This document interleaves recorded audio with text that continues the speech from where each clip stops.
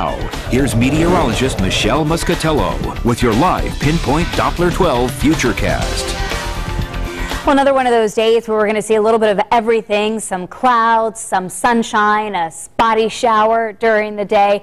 We are keeping an eye on live Pinpoint Doppler 12 radar, though. We've had some sprinkles and very light showers in spots. As we go down to the radar here, we've seen a few sprinkles over Comstock Gardens, right around Chepachet and Harmony this afternoon. And keeping a closer eye, too, on, as we widen out the view, this batch of showers that's well out over the ocean. This is still several hours away. I'm thinking after, say, 5, 6 o'clock this evening for the arrival time of some of these more widespread showers to reach our coastline and then spread inland. So this afternoon, kind of a partly to mostly cloudy afternoon. Temperatures around 62 in Cranston right now.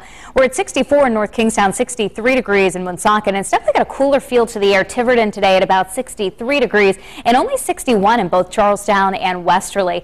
The culprit here for this continued risk of showers that we've seen over the weekend and now here to start off the work week is this very slow-moving area of low pressure that's sitting down across the mid-Atlantic states.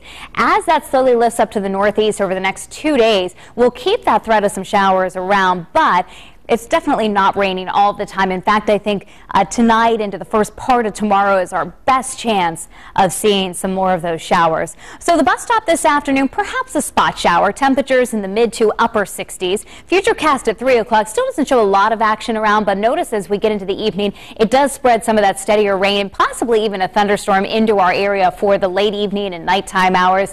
And then on Tuesday, a slightly better chance than today of seeing some passing showers at times, and another cool day with times of clouds and perhaps a little bit of sunshine.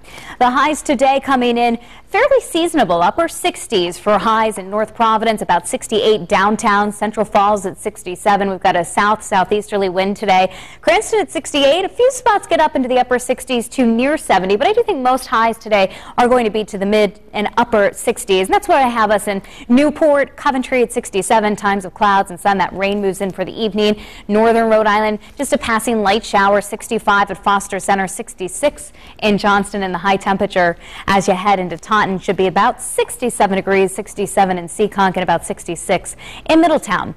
The Bay, well, visibility is 5 to 10 miles unless you get caught in one of those quick showers. Waves are still a bit choppy, up to 4 feet actually at the Bay entrance. High tides 1:30 this afternoon. We had a low tide just before 6 o'clock this morning. All right, heading home for the evening commute, we'll actually start to track some of these steadier showers and spots. So at times you'll have to have those windshield wipers on. About 60 to 65. I think a better shot of wet weather overnight tonight. Scattered showers. Temperatures fall into the low to mid 50s overnight. Again, even the possibility of an isolated thunderstorm in there. So your 7-day Futurecast for you today, later today into tomorrow. Still a bit unsettled, but then we really turn a corner. The second half of the work week looks cool and dry. Temperatures in the low to mid 60s at night. Nighttime lows. Well, by Friday morning, there could be spots in the 30s and forecasting a low of about 40 degrees. But then a milder trend for the weekend. Saturday and Sunday should be in the 70s. And even looking ahead to Columbus Day, if it's a long weekend for you, it's looking very nice for Monday as well.